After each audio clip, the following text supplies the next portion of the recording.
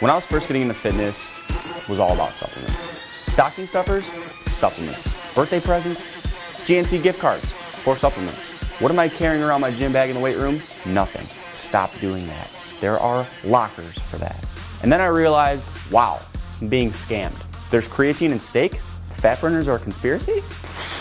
Been lied to my entire life. I haven't bought a supplement in decades, if I'm being honest. Here's some of the biggest fraud supplements on the market. Tribulus terrestris. Kind of sounds like a Harry Potter spell. Tribulus terrestris. See, I just killed a guy. Stuff will get you a life sentence. Apparently it's a natural testosterone enhancer, but whatever happened to boosting tests naturally, like doing squats or watching season 4 of Baywatch? Glutamine. Don't need amino acids. Throw all those out. It's called steak and french fries.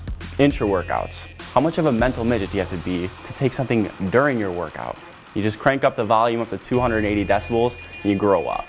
Those are the biggest fraud supplements that I have on the market. You tell me what you think are a conspiracy. Tell me what you hate. Tell me what you take. Tweet at me. Let me know what you think.